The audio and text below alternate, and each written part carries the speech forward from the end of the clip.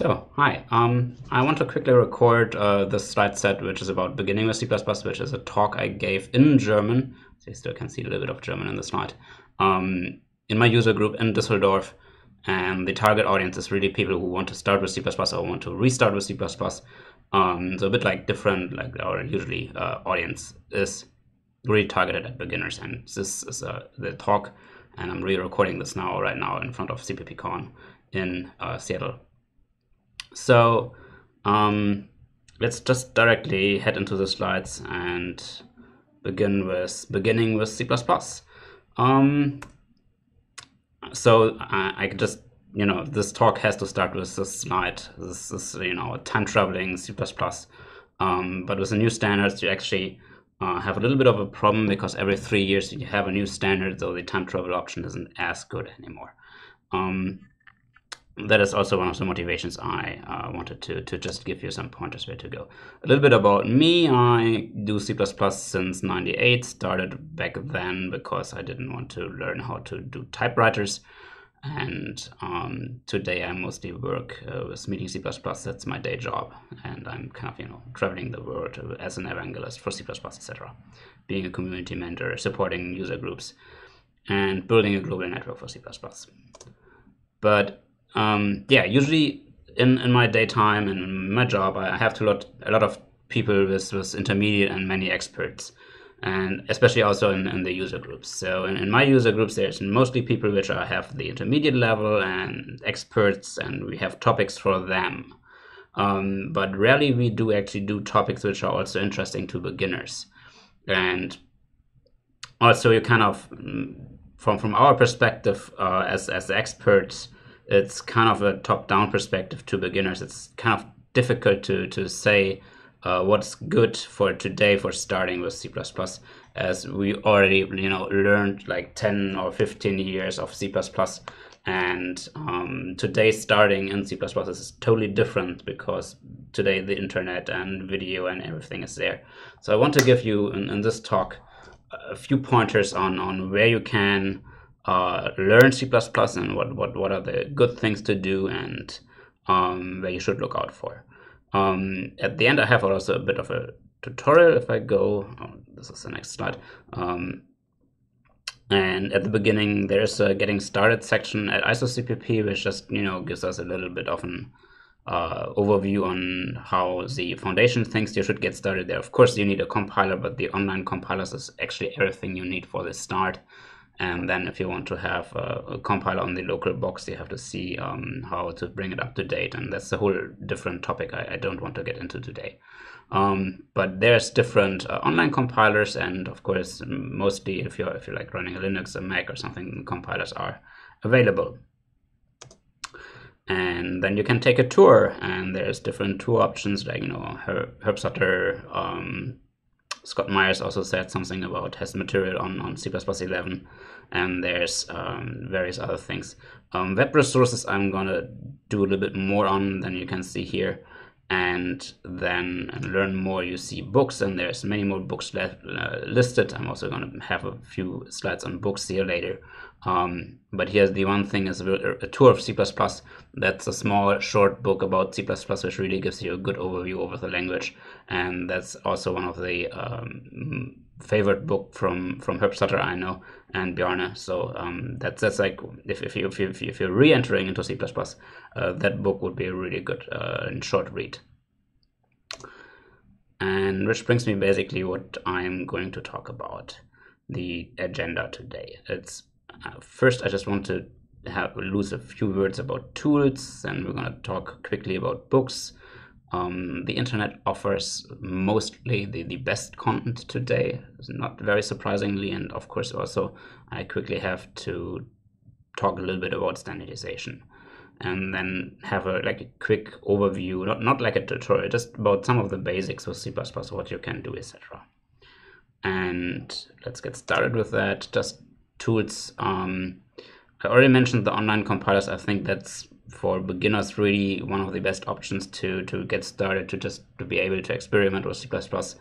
There's two differences. The Godbolt platform is known for displaying assembler, and I'm not sure how good that is for beginners.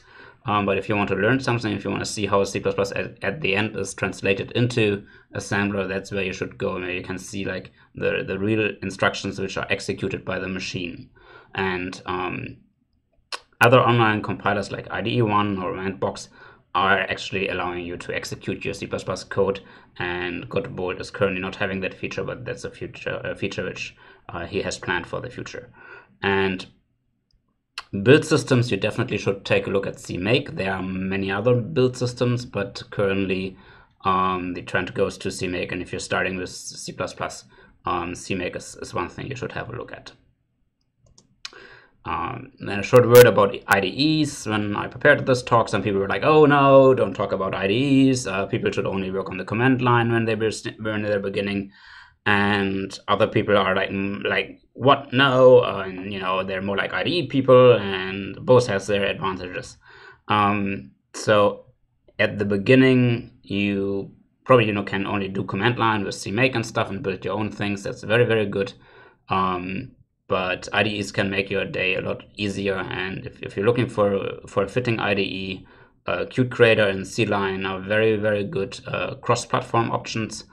And then there's MS Visual Studio Community Edition and the code editor they have, and some other IDEs. Honorary mentions like Cevelope, Kdevelope, CodeBlocks. CodeBlocks is one which I used in the past, and Qt Creator is what I use today. Also, code quality. I quickly want to mention CPP Check, which is a tool which gives you, which scans C++ code and tells you what kind of things could be improved. And that's also probably a good thing when you want to check and have some feedback on your own code. That's one of the tools you could use. And Doxygen is a tool to use, which is used to document code if you have like foreign code, or if you're working on a new project and you need to get an overview on code. Doxygen can help you with that. Which already brings me to books. The good thing about books is if they really are covering the basics, and if they're like a classic book in a field, that does never change. So the book itself stays valid, and it's really still a good book to buy even today. And there's well-known authors which write good, deliver good quality, care about their content, and also they're available offline. A lot of content today is on the internet, and if you're on a plane, if you're on a train, and your connection is not reliable, or you don't have a connection at all, then it can be very good to have a set of books to take with you to read and learn in those books. Of course, this comes with a disadvantage. These books are not able to be updated unless, and even if they are updated, then you would have to buy a new version. So Scott Myers does not ring on your door and says, "Hey, there's this," but Scott Myers actually has a page on his website where you can see the changes into his books. And yeah, so also books kind of they get old. I still own an MFC book, and which is like kind of historic, but yeah.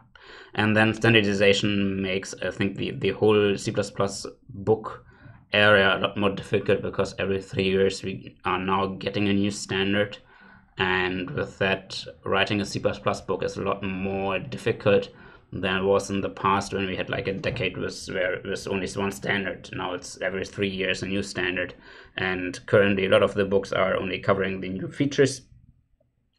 But also we need to have books which cover like advice on how to write code, how to write, what is the step after you know the features, how to write an application with that.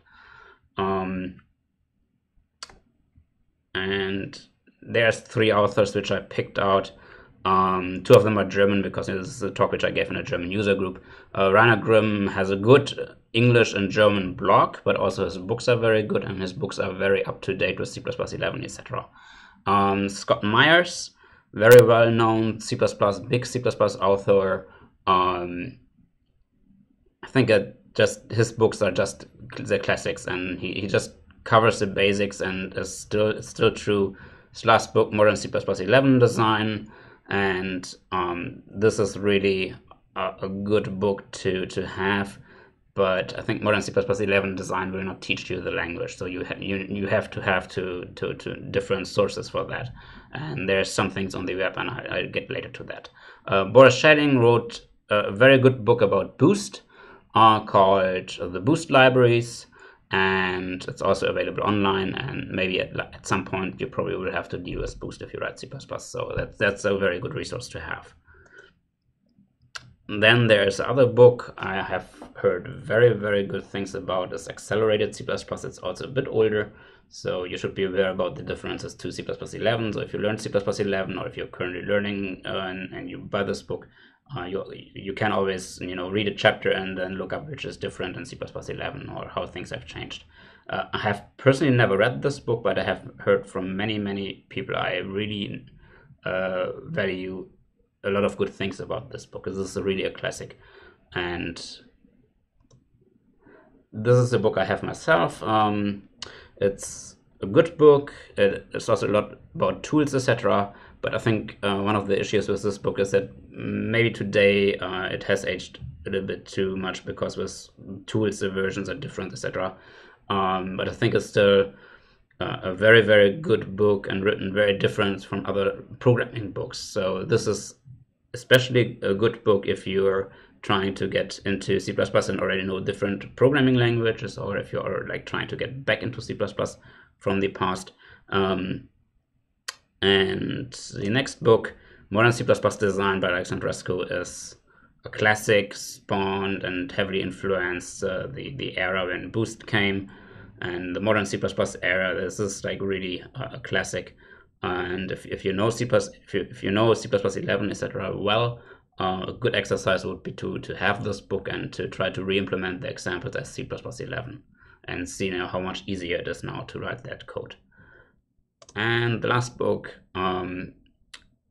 there's not a lot of books out there which actually give you an introduction into writing applications for C++, and this is one of the few ones. And the author is also a book author and very active in Boost, so that is, I think, a good book to read if you have to handle applications written in Boost, or if you plan to write those. And with that, we're already at the internet.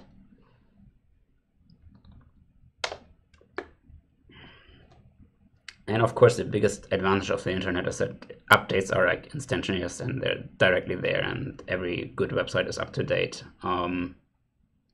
Two websites I want to point out to cppreference.com and learncpp.com, more about them later.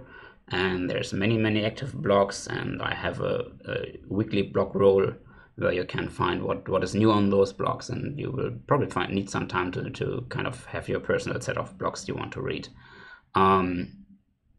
Which is also kind of the contrary to blogs. We have so many C++ blogs today that it's kind of hard to know which one should I read, how much time do you want to invest into reading C++ blogs. And I think we still kind of should have more blogs which are also targeted at beginners. And then, yeah, cppreference.com is a page where even really experienced C++ developers are often there, just looking at the details of the standard, the new standard, of the things like vector, or new things like file system.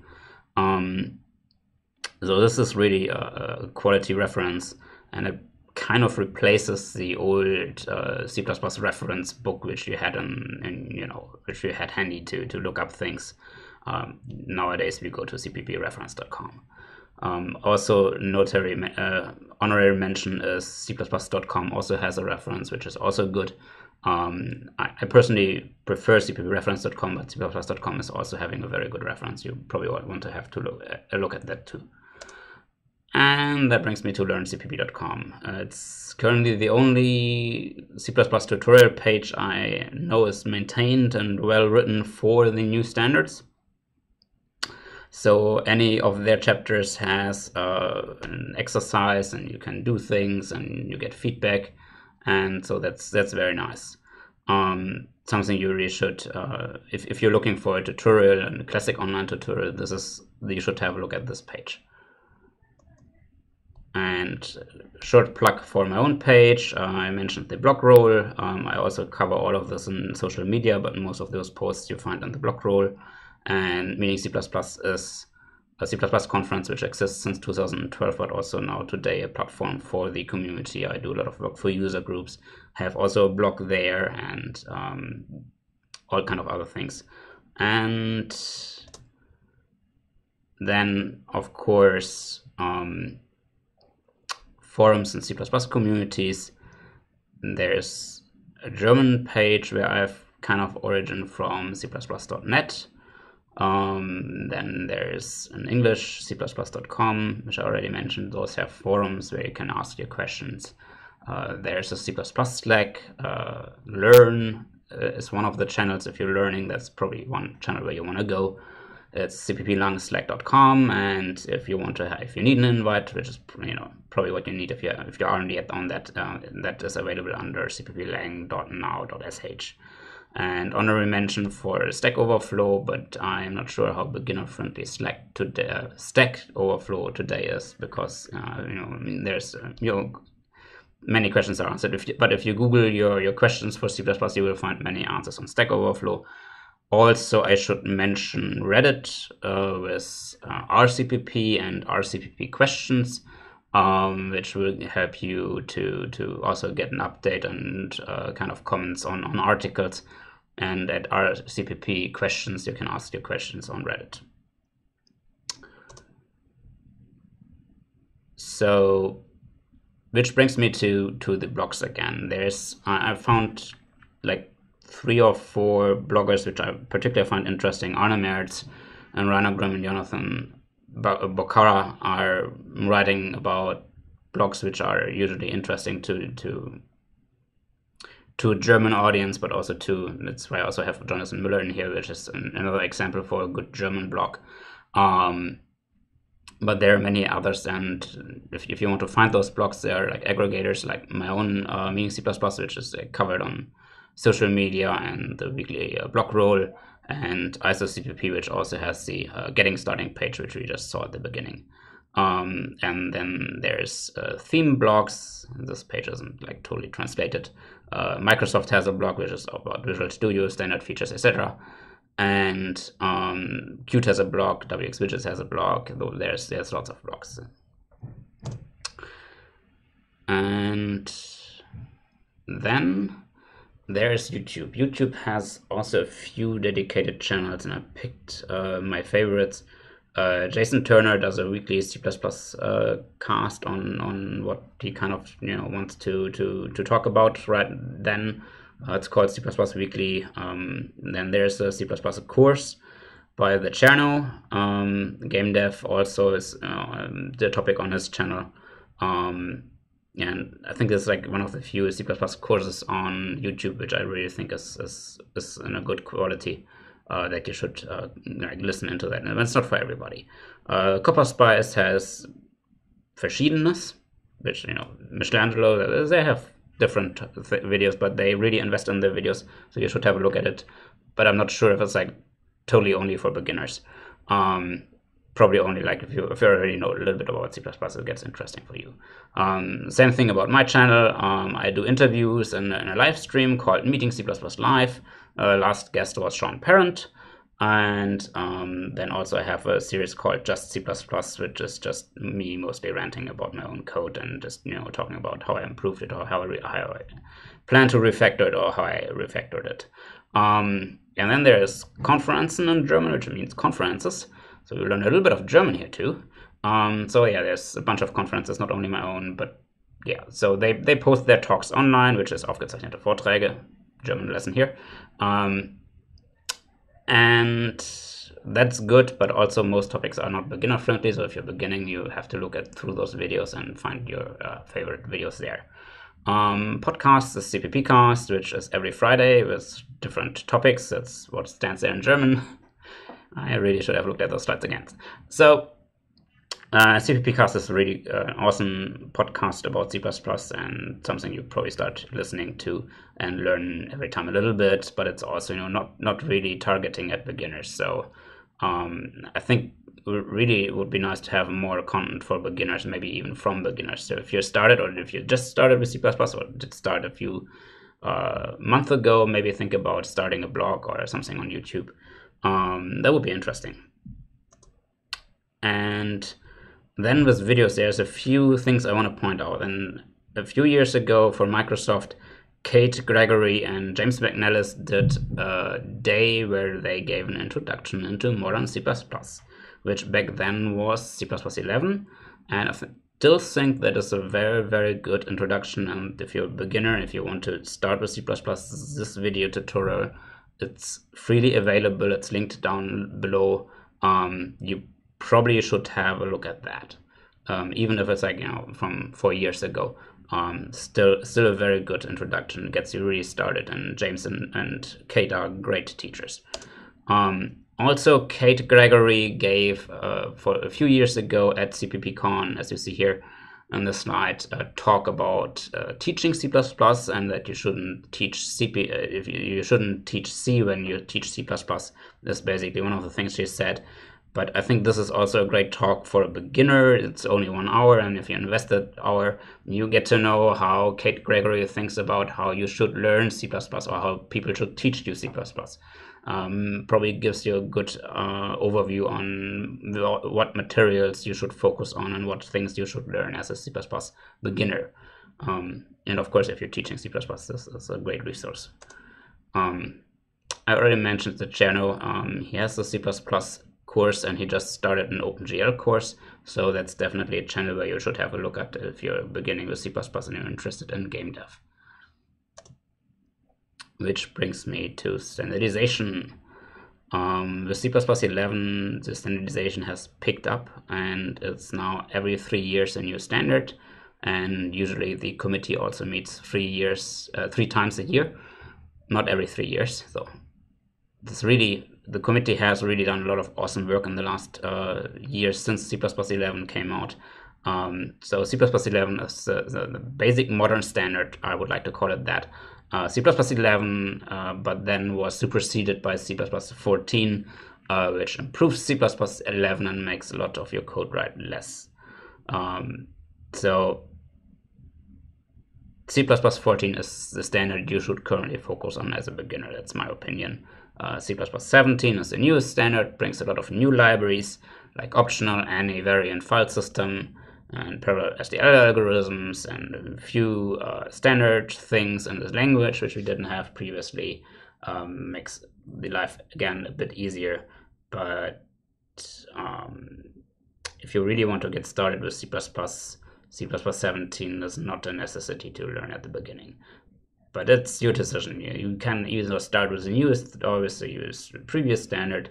Both are very, very well covered online and questions, etc. But also, the job market. That's something I wanted to cover, and there's still standardization in German above, so you can learn a little bit of German today. German C++ experts are also, if you want to work in Germany, this is now very good. So C++ 3 still has many jobs, but most are maintenance. And hence, I think that this is not a good, you should focus at C++ 11 or 14 if you start with C++. Still, there's in C++ 3 many jobs, and I hear people complain that they cannot find people for their maintenance jobs. But as a beginner, you should think about if you want to have such a job. And then, C++ 14 is the current standard, as C++ 17 isn't like 100% a standard yet, but C++ 17 is the newest standard, but is it really used in production? I don't know. And so I think 14 is currently best, but we move into a future where C++ 17 is also very good, and probably by next year or in 2 years you should learn C++ 17. So it depends a little bit on your perspective. If you want to start learning today and just want to look for a job in 2 or 3 years, 17 probably is a very good option too. And all those standards build up on each other, so that if you learn 17, you also learn 14. And so that's, just how you want to learn things. And also depends a little bit on the platform where you're learning, like Visual Studio supports different options. of C++ 17 and 14, then Clang and GCC. So that depends a lot on where you are with your C++ knowledge and what kind of system you're running. Which brings me to a little overview of the basics of C++.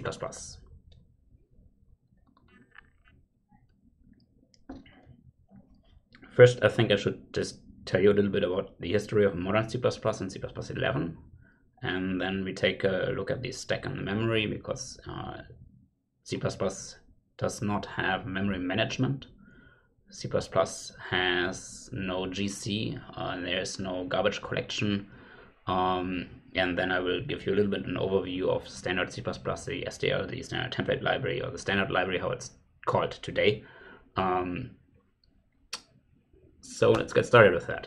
So modern C++ roots are, in my opinion, the 98 standard, which is in this slide not. But then after this, heavily influencing Boost and the modern C++ design book, which came out by Alexandrescu, which introduced many techniques with templates, etc., and made this available to the masses, kind of. And then there were 10 years, or Jahre in Germany, so another word in German we learn, where Boost evolved, and where we learned how to use things and how we should have things standardized in the standard. And then C++ 11 came, finally. And since then we get every 3 years kind of a new standard shipping with new features, and sometimes features aren't ready, like C++ 17 does not have concepts. And so in the last years, many Boost libraries went to the standard because of that. But Boost still has a lot of libraries. Boost will never run out of libraries, and there's new libraries coming into Boost, so Boost is not like going away. And modern C++ is the style of the modern standard. So that's like really, this is a style which C++ has always focused on, and this is the dominant style which will always be in C++, and that's the only style kind of which you should learn today. And this brings me to the standard namespace in Auto.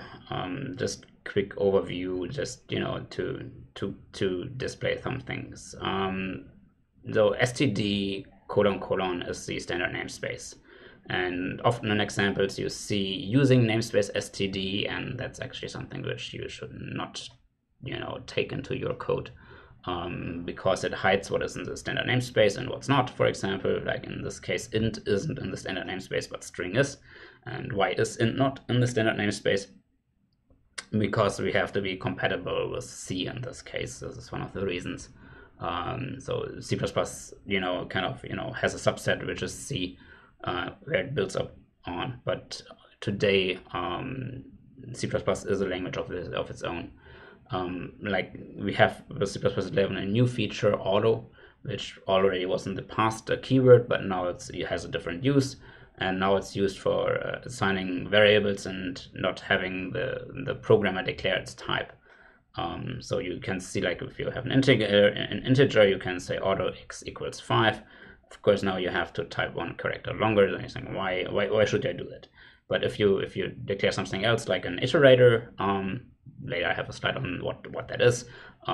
You say simply auto it, and you say, like, this is the object, and you say dot begin, and you get the iterator. And in the past you had to type the vector, the type, and then the iterator.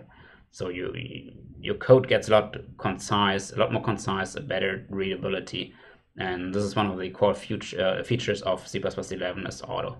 And some people say that you should use always auto, and some people say you shouldn't do that, but like that's something you have to make up as your own. I'm not going to go down this backtrack now.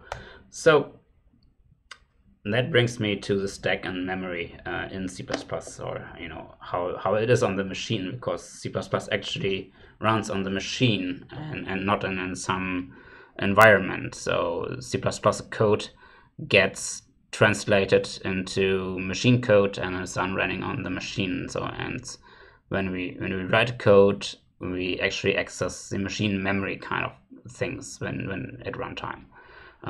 So you see this block between the braces, and if we enter the block, this integer is being declared, and this is a 32-bit platform, so this integer is 32 bits, which is 4 bytes, and we assign 0 to this, so every bit in those bytes is 0. And when we leave the block, the integer is gone again. That's the basic principle of how we do things with memory in C++.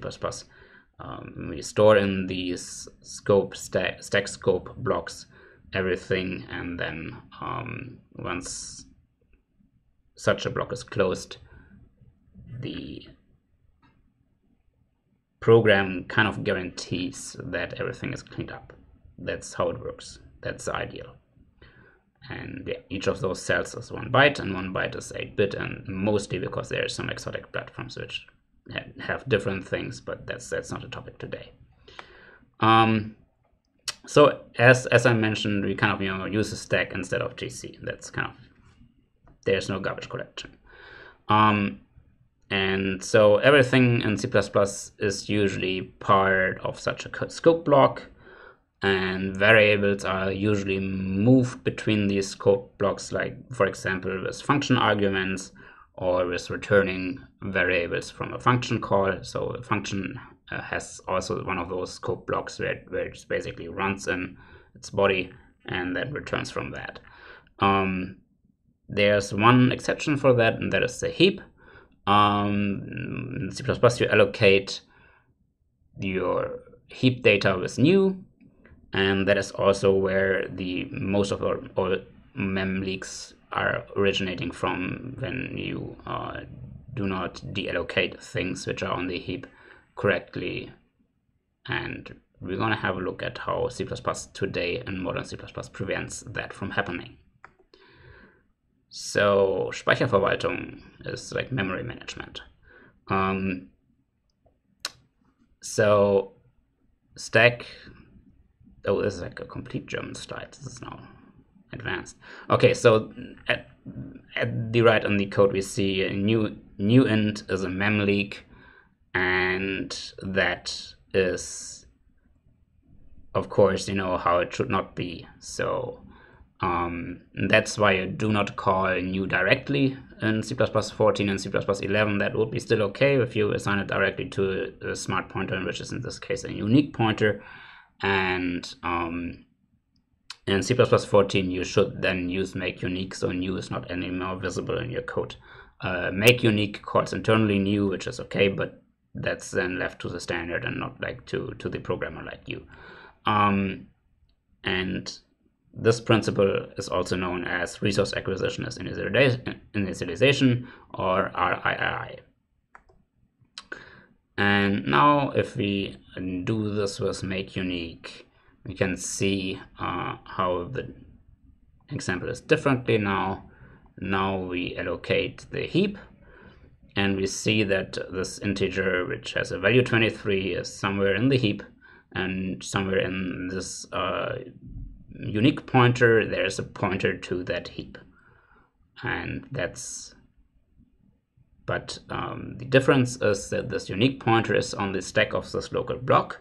So if you leave the block, ta-da, everything is deallocated correctly. And that would also happen if you leave this block in a different form, like when an exception is thrown and an error occurs. And even then the memory is cleaned up. So that is why C++ does not need a GC, as this is basically guaranteed as long as the program is formed in this manner. So, and then there's of course also hidden heap allocations which are not that visible.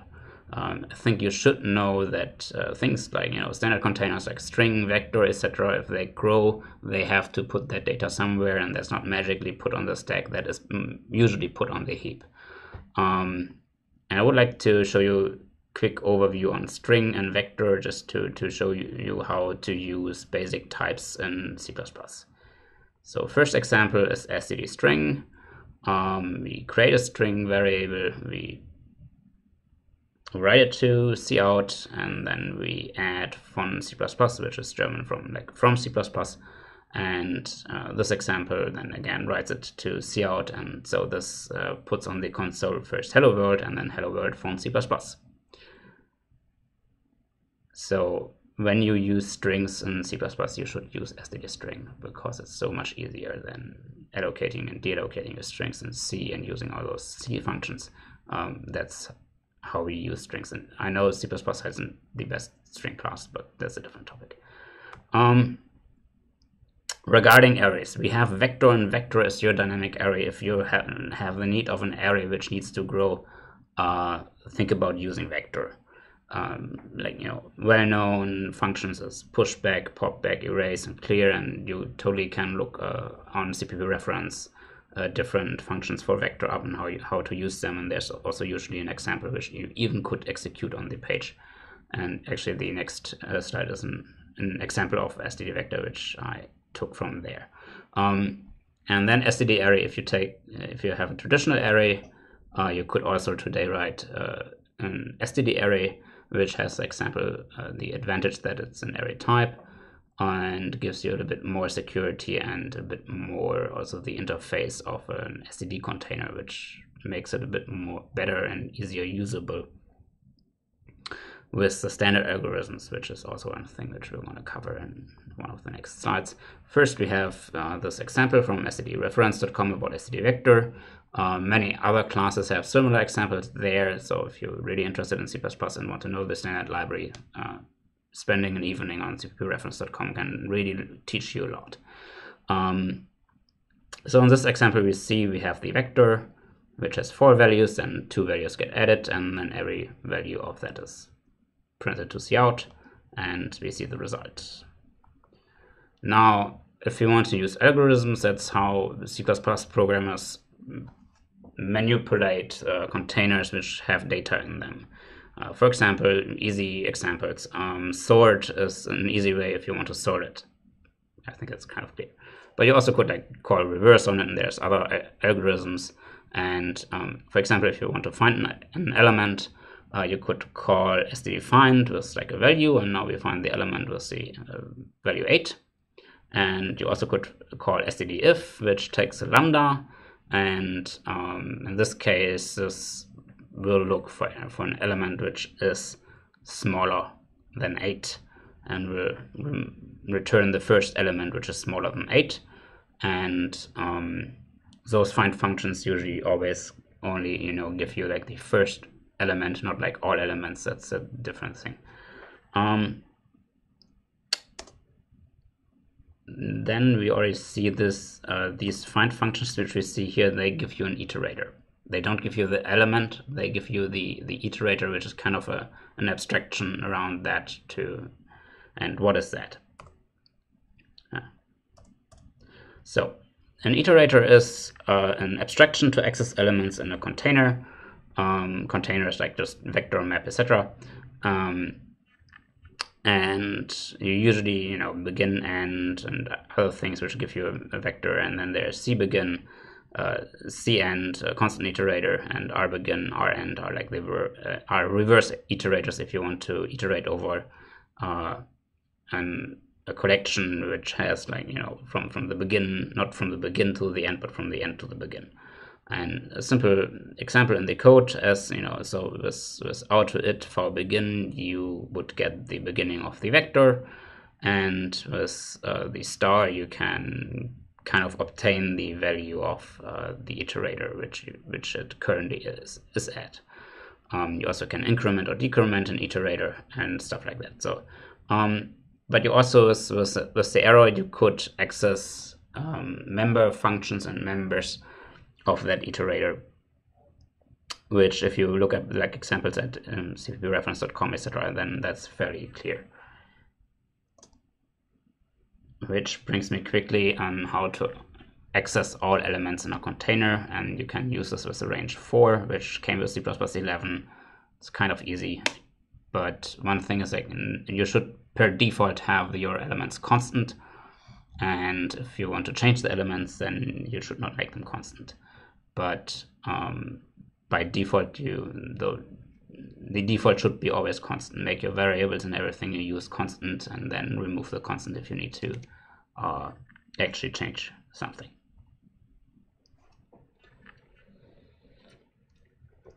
Which brings me to constant and variables and function arguments. So constant is important in C++, and you should always use it. So you can declare certain things as constant, and then you can kind of enter on the left side, so you cannot change that to the runtime.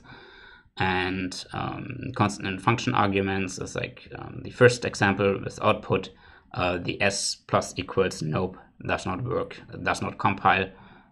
If that wouldn't be constant, that would work, and you didn't want to do that.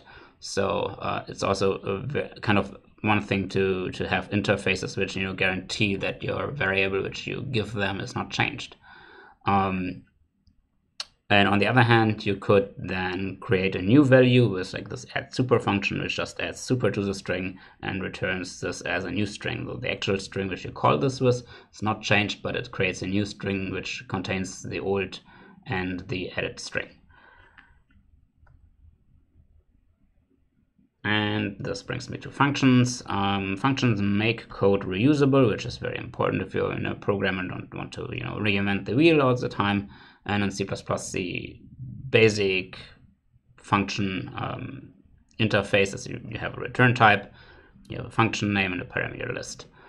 There's also a newer syntax with auto and an arrow, and you can look that up in the C++ guidelines at cppreference.com. And yeah, so the return type void returns nothing, and if it's not void, it returns something. Then there's the name, which usually is letter plus alphanumeric, a parameter list, which is optional, and parameters in a function should be const, which brings me to calling conventions. A parameter to a function can a function can take a parameter either by value or by reference. You usually should prefer by reference because that's a lot cheaper in the code. But here as an example, we see like in int, you can take that by value, as it's a small value, and larger values you should take by reference. So you kind of have to know what size a type has to make that decision.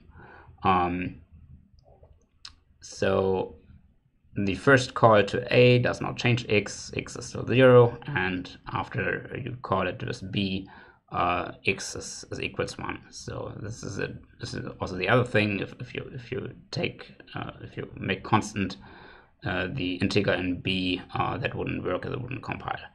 And of course, you also in theory could use pointers, as you see below, but no, let's not talk about that. And I quickly wanted to say something about templates, because this is an overview and it wouldn't be complete if we wouldn't talk about templates. Templates are a very useful thing to not write too much code. As you see, like all this code and C, where you would have to write this function again and again and again, or make it a macro, which is also not what you want. Then in C++, it's one simple template, and that's also, there's some other things with template, but this is just an overview. And this brings me to classes, and classes is basically how objects are modeled in C++. There's two different keywords for that: struct, which comes from C, and class, which comes from C++.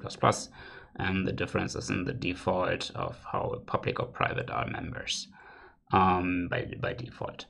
And also the compiler generates default members in C++. I should quickly inform you about constructors: a default constructor and a copy constructor and a destructor, and then also the operators, which is an assign operator and a move operator, and I'm not sure if I forgot one or not. But also, as you see, it's getting kind of complicated, and that's why you probably should continue online at like pages like Learn CPP, listen to C++ Weekly, maybe give Cherno's course a try if you like that. There's a course from James McNellis and Kate Gregory, and cppreference.com is, I think, a very good page just to learn things, but also to look things up. It's also used by people which are at the expert level. Okay, none of the experts like know everything in C++. And then there's of course my own page, meaning C++, which is a conference, a news, blogs, social media, etc. and ISO-CPP, which also kind of features news and blogs, and also has a conference at CPPCon. And with that, thank you for your attention. I've put this slide set together to give people a start on C++, and I hope to improve on that and to kind of refactor that in order to get that also on Meeting C++ as a page, as you know, I want to also have such a getting starting page, and maybe we can also update the getting starting page at isocpp.org. So with that, thank you for your attention, and see you next time at CPPCon or Meeting C++ or wherever you're going. See you.